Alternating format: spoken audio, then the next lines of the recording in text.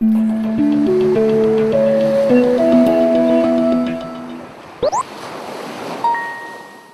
this is Brooks with Character Design Forge. Last week I touched my toes for the first time in my life. That's all I wanted to say this week. Thanks for watching. This has been an art video somehow. Last week I did touch my toes for the first time in my life without bending my knees. It's something that I really hadn't thought much about before, except I just assumed that maybe it's just genetic. Maybe I just can't touch my toes. However, someone showed me some corrective exercises and stretches, and after 15 minutes I could touch my toes. It turns out it wasn't genetic. It wasn't that I couldn't just do it. It's that I was too stiff. And if I don't continue to stretch and move the right way, I'll go back to not being able to touch my toes. And that reminded me of a plane ride from about 8 or 9 years ago. Guys, I don't know this video has to do with art at all. He's like 2 stories deep and has yet to say anything about layers or construction, character design. Now, there was nothing really special about this flight other than the fact that I had a sketchbook with me. Now, during this time period, I'd been drawing the same characters for the same comic, the same way, for years. And I was working on the comic way too much to have time to do other drawing, so the only incremental improvement I was maybe making was the characters in the comic that I was drawing over and over looking a little better each time. But I was in a capital R rut. If someone asked me to draw a new character, chances are I'd follow the same formula I did for the comics and make something that didn't look too different from them.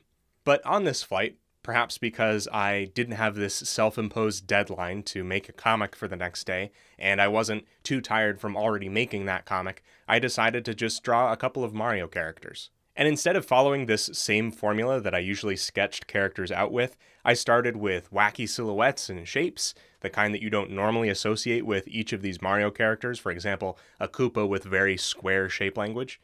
Now, I can't find this sketchbook now, and the drawings probably aren't that special anyway, especially compared to what I make now. But looking back on this flight, on this memory, there's 2 main things that happened when I did this. First of all, for the first time in a really long time, I was having fun drawing, and that was significant. The second thing, though, was that it helped me to break out of this rut that I was in. It helped me to limber up and create characters with exaggerated proportions, bold shape choices, and a strong line of action.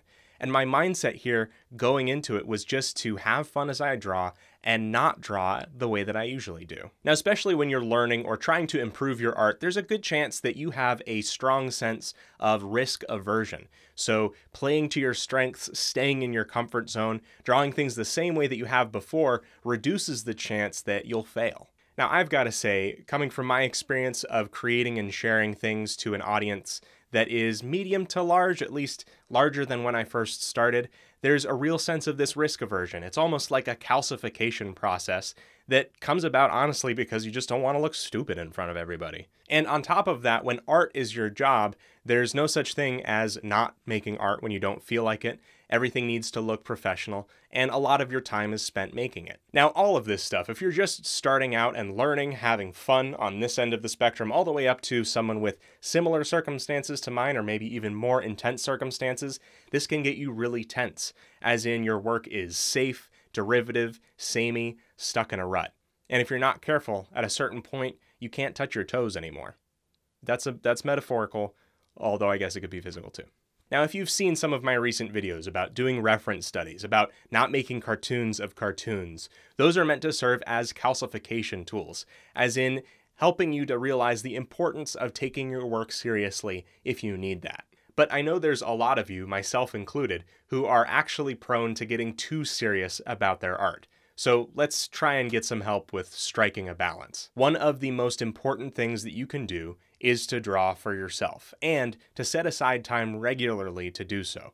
Now, of course, this can be a challenge if you already have an existing commitment to post things publicly or regularly, or you might already have work that involves making art. Maybe you have a side project that takes up a lot of your time, but this should be removed from all of that. This work is completely and totally for you. If you choose later on to share it, that's great, But the important thing is that you remove that pressure from yourself of what will other people think when they see this work, and then that spiral that starts where you start going, oh no, how bad is this? This work is experimental, and you're not going to worry about how bad or weird it turns out. This is a really bad idea, it's raining, but pretend it wasn't. This can definitely be hard if people-pleasing is a part of your personality. And if you can't relate to that, just think of a new sketchbook that you get, it's in pristine condition, you want everything in it to be perfect. You want every new page to be a masterpiece. But if every page is a masterpiece, where's like your junk drawer? Like, okay, new analogy, here you go. You need a creative junk drawer. You need a place that is not on display, that is messy and unorganized, but you keep it around because it's got useful stuff in there.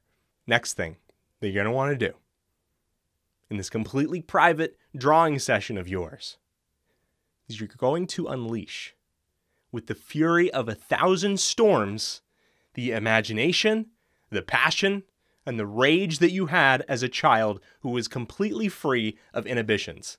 As one of my mentors said recently, nothing stopped you from rolling out your original characters when you were 7 years old. So with that in mind, I want you to either metaphorically or literally dump a big box of crayons out on a roll of paper and draw crazy, draw fast, draw loose. Let the loose flow through you. I ain't kidding around here. In practical terms, either draw subject matter that you don't normally draw, or draw the things that you usually do in a completely different way. When you do this regularly, if you take regular trips outside of your comfort zone, it's going to allow you to stretch. And the thing about stretching with real muscles is that is what causes them to grow.